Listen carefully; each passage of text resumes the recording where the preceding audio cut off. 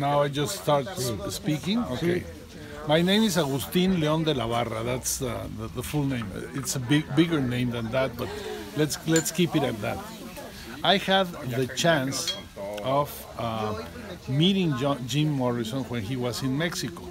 He came to Mexico right after the concert in Miami, where he was taken to court because he jerked off in stage, and he had no authorization to play anywhere in the United States. So these guys that owned a very fancy club for people that went there to listen to artists like Tony Bennett or Nancy Wilson. That type of music was the one that was played there in the forum. So all the guys that went there had to pay a lot of money. They had the show and dinner and drinks, and they all went in suits. So this didn't make any sense. No? Bringing the Doors to a place like that was really incredible. The main reason they brought them is because they were very cheap, because they didn't have anywhere else to play, so they agreed to go there and play for less money. No? When everybody knew about that, all the kids, teenagers or young people that were fans of the Doors convinced the fathers to invite them to see the Doors. So most of the people in the audience were families, father, mother, and kids, and all dressed in suits. It was really something out of place, totally compared to what Jim Morrison and the Doors were doing. When he arrived to the airport, he came first in a plane before the rest of the band and all the equipment. He came first so he was. There was a public relations woman that went to the airport to receive him, and that woman was perfect for people like Tony Bennett, Nancy Wilson, all the crooners that were coming to. But she was not ideal to meet Jim Morrison. She couldn't understand him. She really got scared a little bit because he was already with long beard and a little bit fat and whatever, and not very clean. And so she called the son, and I was with the son at that time, and said, "Please come and help." So we went to the hotel, a very small hotel, very fancy hotel, and met with him at dinner. When we sat there, the mother went away, so we stayed there with him during dinner time, and he ordered. I have that perfectly in my mind. He had 2 margaritas, he had 2 soups, 2 salads, 2 plates, 2 main plates, and during the meal he had 2 bottles of wine for himself. After we ended dinner, he asked for a bottle of brandy or cognac or something like that. So they said, "Oh no, sorry sir, we're closed." And he turned around to us and said, "Tell them I can buy the hotel if they want." So we convinced the guys to sell him a bottle so he could take that to his room. During dinner, he asked us about a lot of things from Mexico, and one of them was something that really impressed me, because he said, this country is mostly Catholic, no? And I said, yes, about 90% in that time, not anymore, but in that time, 90% were Catholic people. And he said, they're going to they're going to think I'm Jesus. And I said, oh my God, this guy, what does he think he is? No? So he went away drunk as hell to his room. Next day, with all the rest of the band, we went to, I was driving the limo at that time, and we went to the pyramids in Teotihuacan. It was a heavy cloud day, very cloudy day. So we went to he was fascinated with the pyramids. and it started raining. So we gave him a sarape, and he put the sarape on his head, and started walking to avoid the rain. Started walking, and there was a little Indian woman selling little idols made of clay. And she turned around and saw him with this, and she said, "Aparición Jesucristo." Jesus Christ. So he was right. He was right. I was impressed about that. Very impressed. That was one of the main. The rest is how he got stoned all the time. He drank like hell. We stayed at the back of the stage where the big sound equipment. And my job was to fill his glass with tequila. And every song he sang, after he finished, he went and gave a really big drink. So by the end of the show, he was really drunk. And it was amazing to see all these families, the fathers with their eyes like that, and the kids shouting and everything. And when he sang this song, "This is the End," and where it says that, "Father, I want to kill you, Mother, I want to fuck you." When he shouted that, all the kids were like this, and the fathers were amazed to see what type of guy they took to see their kids. Very conservative families. On the second show, we went out on the back door, and it was full of people that they didn't have the money to go in, but they wanted to see Jim Morrison, and it was a big show of a lot of people. And we sort of like bodyguards, trying to open space for him to take him to the limo. And there was one guy that suddenly came out of the crowd and gave him a bag, and told him, "This for your music, Jim." And Jim got it, went into the limo. "What is this?"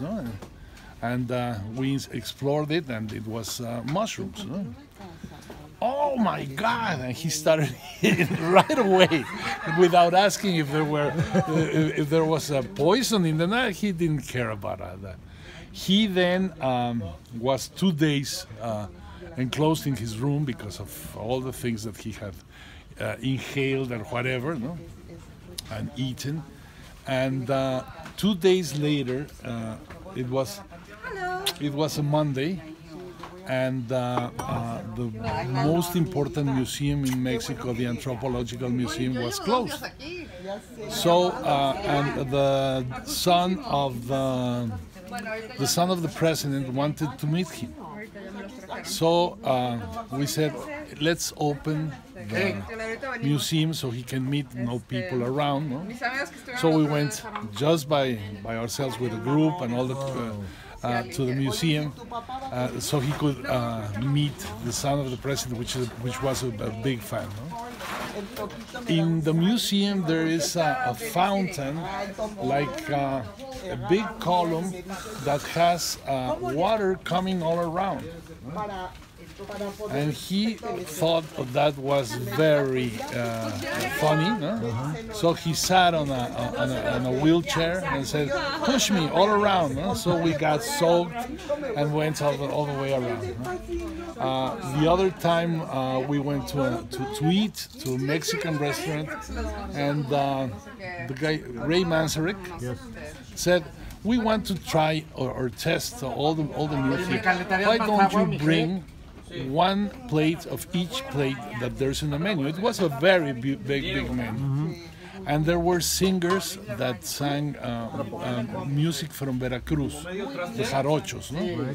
They were incredibly impressed by the food, the hot food, and the jarochos that were playing there. those are the memories I have.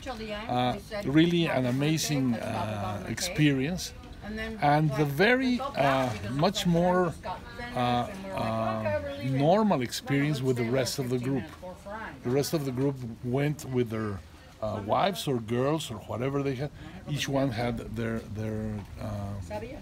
significant other by their sides, and they were fantastic people. We had a very good relationship with Jack, which was the guy that was filming all the events and everything.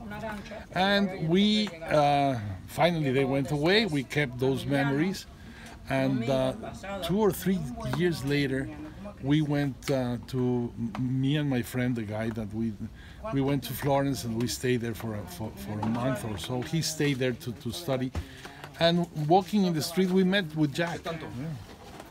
Wow. And he told us about all the event that had happened in Paris when he died. Right. It was really an amazing thing, and that's my memories I have from here. Would you call it an impactful event in your life? Of course, of course. I don't know if that happens to you, but it happens to me that I have a lot of years gone by, no? And there are maybe 20 years out of my life which I have no recollection at all of what happened. What was I doing in 19 whatever, no? But that memory kept on my mind forever. No?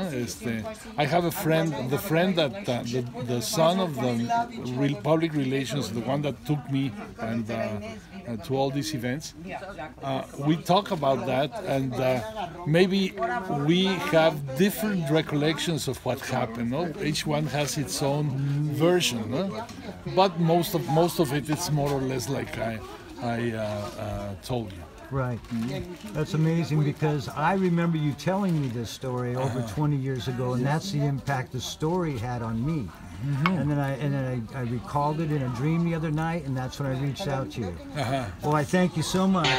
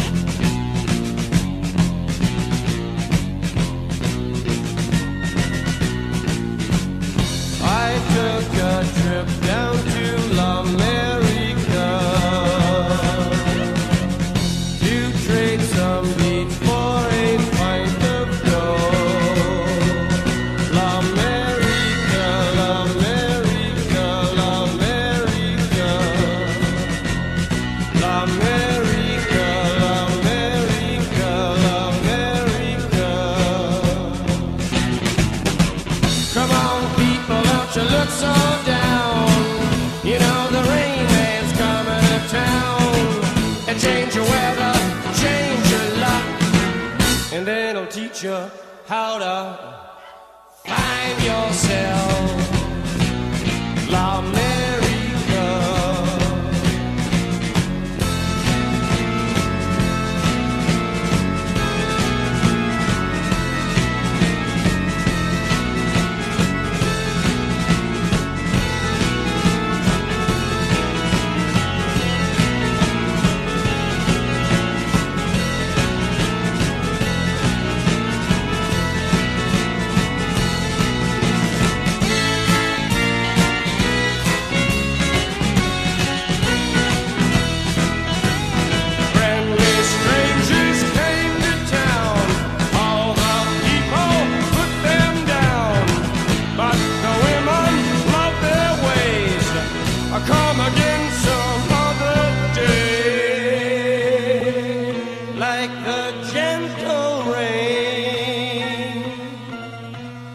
like the gentle rain that falls